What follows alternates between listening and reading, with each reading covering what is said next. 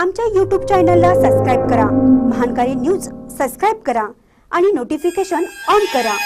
Notification on केल्यामुळे आमचे update आपल्यापर्यंत सतत पोहोचेल। उत्तर प्रदेशातील गंगा नदी शुद्धीकरणाच्या धर्तीवर पंचगंगा शुद्धीकरण केंद्र व राज्य शासनाच्या माध्यमातून कालबद्ध कार्यक्रम। उत्तर प्रदेशातील प्रसिद्ध गंगा नदी शुद्धीकरणाचे काम केंद्र शासनाने हाती घेतले आहे। त्याच धर्तीवर केंद्र व राज्य शासनाच्या माध्यमातून पंचगंगा शुद्धीकरणाचा कालबद्ध कार्यक्रम हाती घेऊ त्यासाठी मंत्रालयात पुढील आठवड्यात बैठक घेणार असल्याची माहिती राज्याचे कृषी पणन फलोत्पादन व पाणीपुरवठा राज्यमंत्री सदाभाऊ खोत यांनी दिली। शिरोळ तालुक्यातील कवठेगुलंद येथील मुख्यमंत्री पेयजल योजनेअंतर्गत नवीन स्वतंत्र नळ पाणी पुरवठा योजनेचे भूमिपूजन आणि नूतन ग्रामपंचायत सभागृहाच्या उद्घाटन समारंभप्रसंगी मंत्री नामदार खोत बोलत होते। स्वागत व प्रास्ताविक ज्येष्ठ ग्रामपंचायत सदस्य अनिरुद्ध राजमाणे यांनी केले। यावेळी बोलताना नामदार खोत पुढे म्हणाले, पाणी हे माणसाच्या जीवनातील अविभाज्य घटक आहे। सध्या नदी उशाला कोरडं घशाला अशी अवस्था नद्या प्रदूषणामुळे झाली आहे। शिरोळ तालुक्यातील जनतेसाठी 7,55,00,000 रुपयांचे पिण्यास शुद्ध पाणी मिळावे यासाठी 52 वॉटर एटीएम मंजूर केले आहेत। त्याचबरोबर कवठेगुलंद गावासाठी 75 लाखांची पिण्यासाठी पाणी योजना मंजूर केल्याचे नामदार खोत यांनी यावेळी सांगितले। पंचगंगेत कारखान्यांचे सांडपाणी मिसळत असल्याने नदी प्रदूषित झाली आहे। हे वास्तव असताना कोणीतरी सत्तेच्या आणि ताकदीच्या जोरावर राजकारण केल्यास आमदारकी गेली तर 72 पण वारणेचे पाणी इचलकरंजीला नेऊ देणार नाही असा इशारा आमदार उल्हास पाटील यांनी यावेळी दिला। यानंतर सागर खोत, भाजप नेते अनिल यादव यांची भाषणे झाली।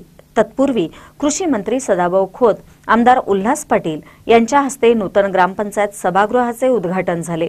यावेळी जिल्हा परिषद सदस्य परवीन पटेल, राजवर्धन नाईक निंबाळकर, पंचायत समिती सदस्य रुपाली मगदूम, सरपंच सद्दाम हुसेन वाळवेकर, उपसरपंच सातगोंडा पाटील, मधुकर जगताप, आनंद कुम्मे, कुमार जगताप, रमेश शिंदे, सुरेश कांबळे, अविनाश कदम, अरुणा सुतार, शोभा सुतार, मोनिका शिंदे, नंदादेवी भेंडवडे, रोहिता कांबळे, दीपाली केटकाळे यांच्यासह ग्रामस्थ उपस्थित होते।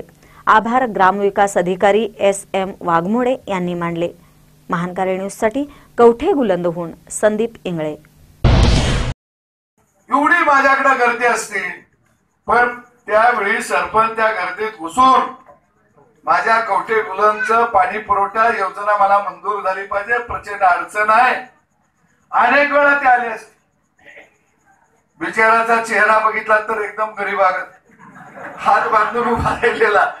मला वाटायचं की काहीतरी वेगळंच काम सांगायला कोणतरी आलाय, पण आलं की कवठेगुलंद। नंतर सरपंच आलं की मी फक्त एकच म्हणायचा, या कवठेगुलंद, माझ्या ध्यानातच राहून गेलं। आणि मग आता 55 लाख रुपये पाणी पुरवठ्याला लागतील, पण आपण मंजूर केलेले आहेत 75 लाख रुपये। म्हणजे अजून लागलं तर तुम्ही जे काय वाढीव काय लागणार असेल ते सगळं काम करून घ्या, म्हणजे अजून तुमचा 20 लाख रुपये शिल्लक आहे। आणि या ठिकाणी पाणी सगळ्यात महत्वाचं आहे। नदी उशाला आणि कोरड घशाला अशी अवस्था आहे।